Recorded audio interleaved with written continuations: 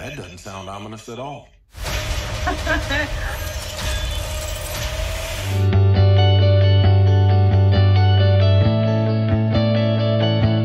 Good morning, folks. Welcome back to the channel and thank you for tuning in.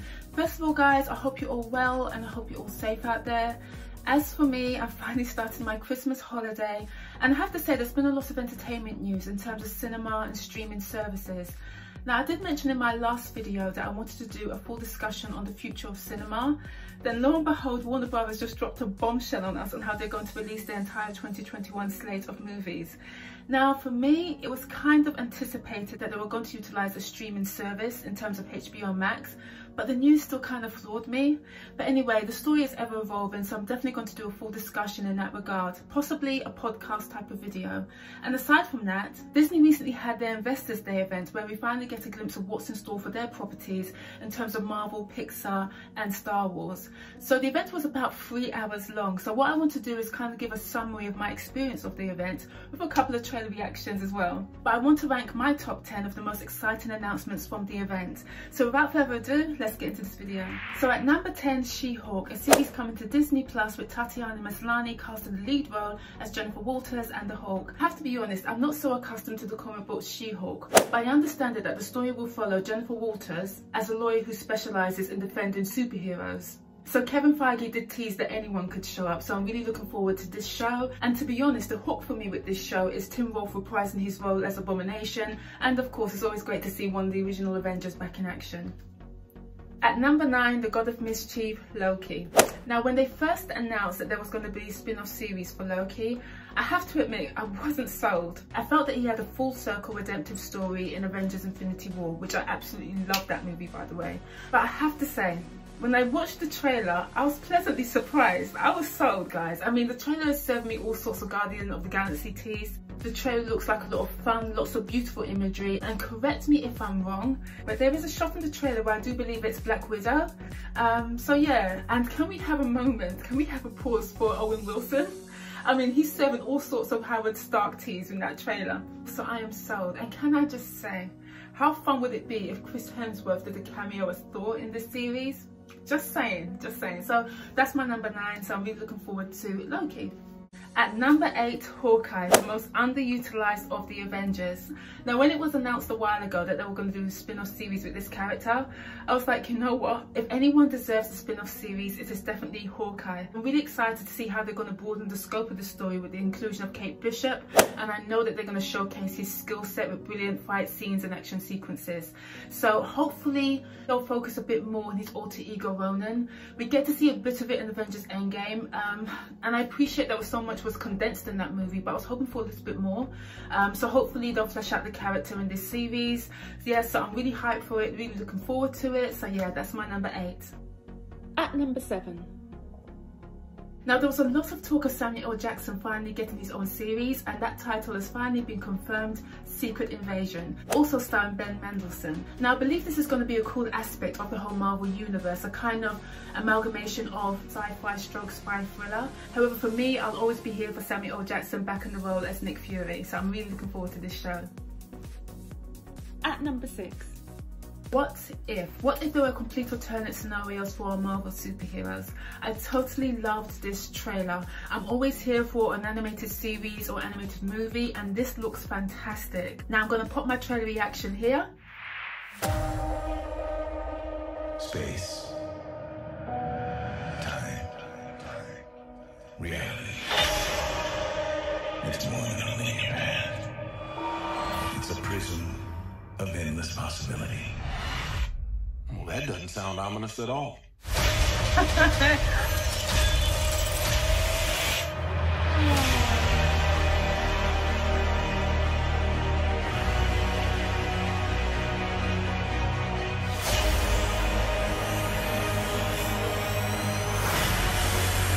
I was promised an army.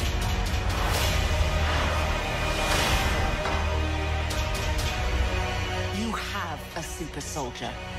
Oh my... Woo!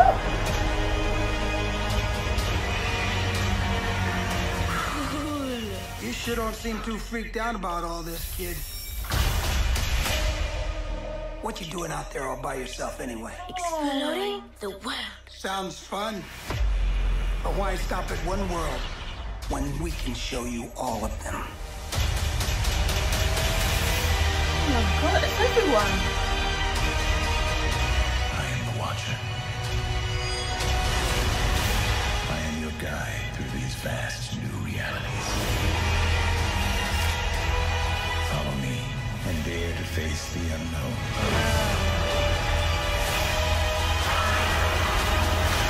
Whoa. And ponder the question.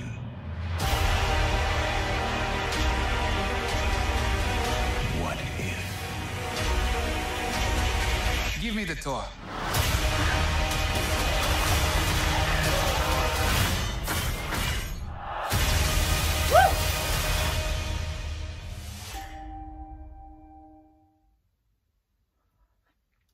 That looks brilliant. That looks brilliant. Oh my goodness. Oh my, no man, that looks boss. I love it. Oh my goodness.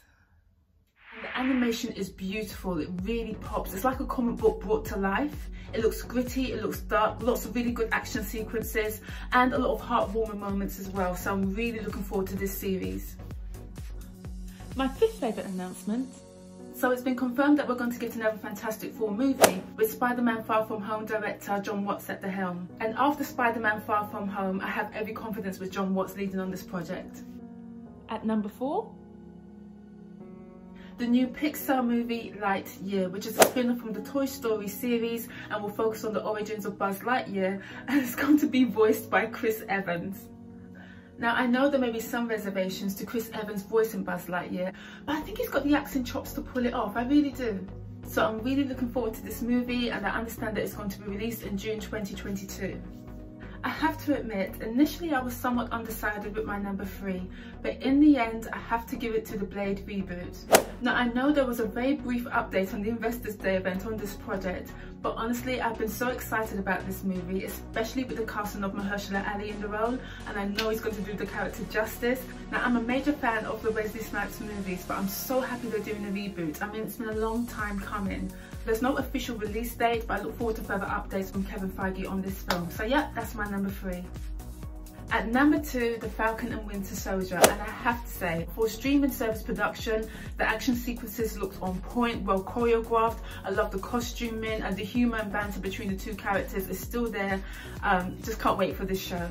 The trailer was also likened to the Black Widow trailer. For me, this is the grittier side of the Marvel Universe, which I really appreciate. And I also noticed from the trailer Daniel Brawl, who played the Baron in Captain America Civil War. So it'll be fascinating to see how they've written him into the series. So yes, that's my number 2, The Falcon and Winter Soldier.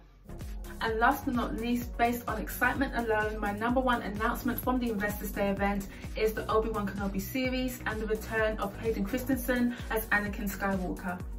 And funny enough, I really did enjoy the prequels, but it'd be great to see them expand upon that relationship between Obi-Wan and Anakin before he becomes Darth Vader. So I'm really looking forward to this show. I can see it already being a hit. Can't wait for it, here for it, thumbs up. So there you go, that's my top 10 announcements from the Investors Day event. Hopefully you've enjoyed this video, and thank you for watching and tuning in. Please share your top 10 in the comment section below, and I shall see you soon. Take care for now, guys. Bye.